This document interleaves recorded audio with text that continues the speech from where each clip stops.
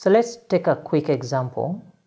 You have a new switch and you want to replace an old switch with this new switch. How do you go about it? And this is a question for discussion. And you need to think about how you do it. Would you just unplug the switch and plug in the new one? Which steps would you do? Would you link the two switches? Would you try to copy the configuration? How would you make sure that both switches can work at the same time while you move nodes from one to the other? So these are things to think about. So let us look through a longer example. We have a flat network on the left, and we want to migrate from that onto 3 new subnets, for example, wired, wireless, and guest, inside the new setup. And the rest of the network will remain on the old flat network.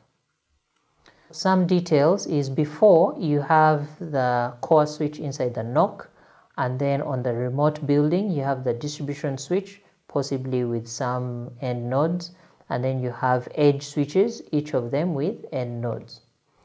And you have a single VLAN which spans the entire campus. It might even be VLAN 1, so you haven't specified any VLAN, so it's the default VLAN.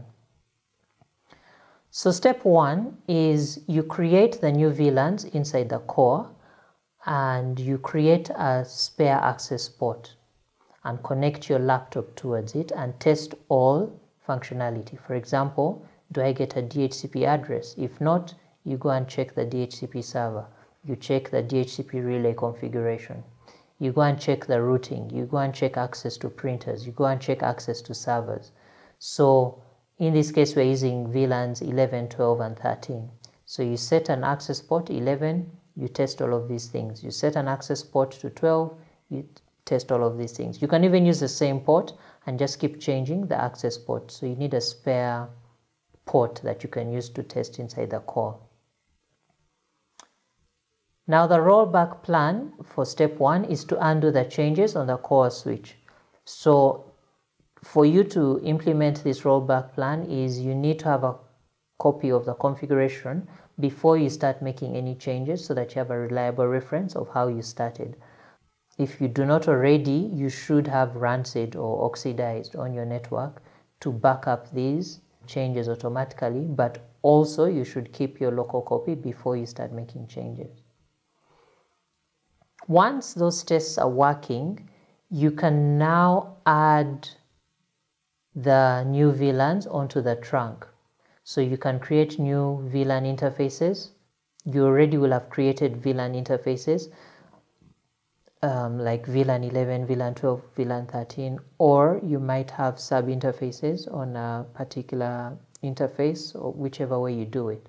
And then on the trunk, you'll have to tag them 11, 12, and 13. So, and then on the distribution switch, you'll need to change the port from access to trunk, and you add the new VLANs.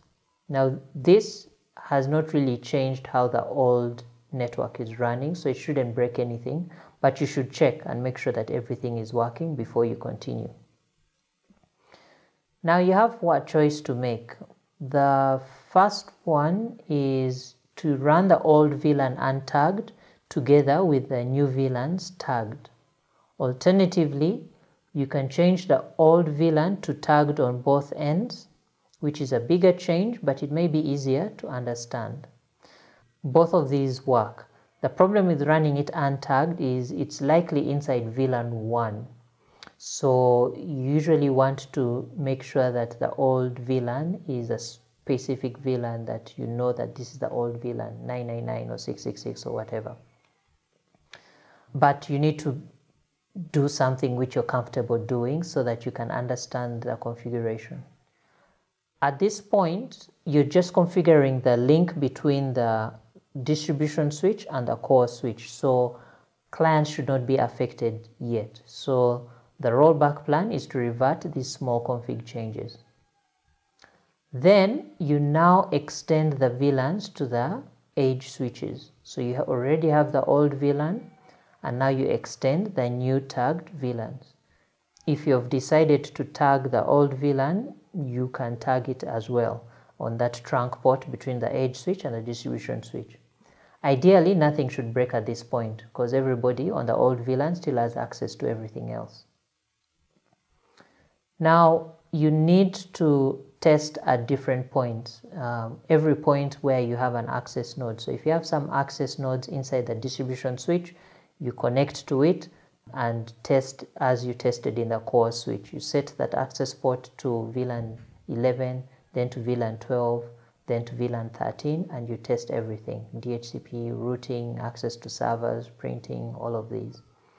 And then you test in each of the edge switches by setting your access port to either one of these VLANs and test to see that you get a DHCP address, routing works, you can reach the internet, and whatever resources.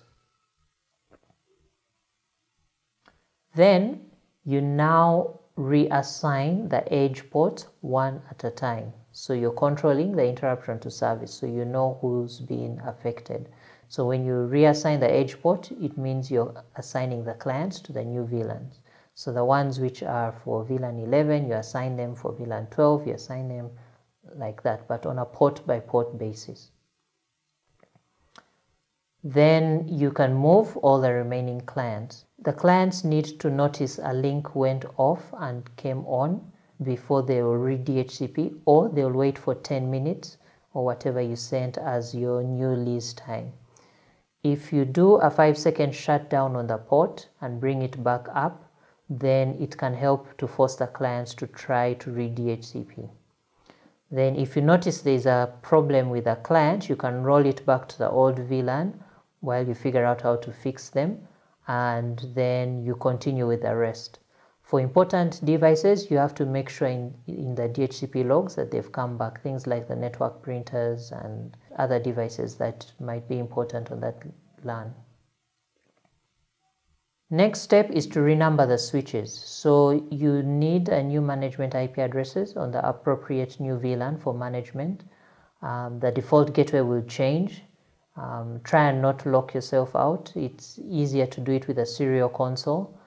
You could decide to do this earlier before moving the clients, like create the management VLAN, because usually create a VLAN to separate your control traffic from your user traffic. Once you're done moving, you now need to check that there is nothing on the old VLAN IPs. There are very many tools that you could use. You could use Wireshark plus Nmap or Angry IP Scanner.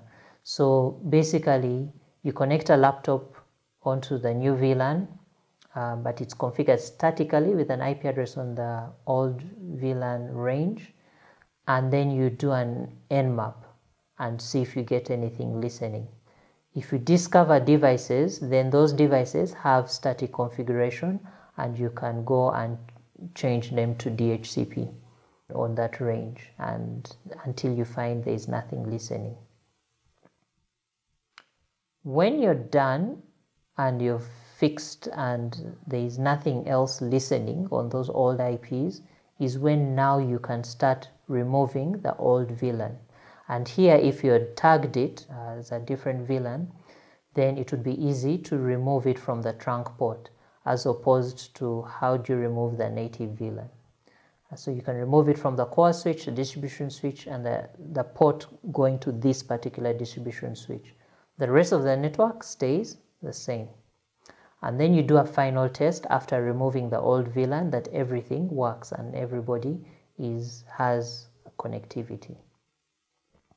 So as a summary, these are lots of steps, but each one is easy to roll back. And once you've done that step, you can go to the next with confidence that you've done the previous steps correctly, and if there's a problem, it's with this new step that you've introduced. There are a lot of tests that we do at many steps in this plan, but that is to make sure that you know that everything is correct up to this particular step. So you have to plan in advance what the final configuration would look like and the individual steps that you're going to get there. And you always have to know how do you roll back a particular step, and you must test each change. If you're monitoring devices with any of the monitoring tools like LibreNMS and things, it can give you extra confidence that nothing has been broken because you'll see the devices come back up. or Nagios or whatever monitoring tool that you're using. So this is a summary of how you would migrate something from a flat network to a routed network, and this is just one building. You would now have to repeat this for the rest of the buildings on your campus.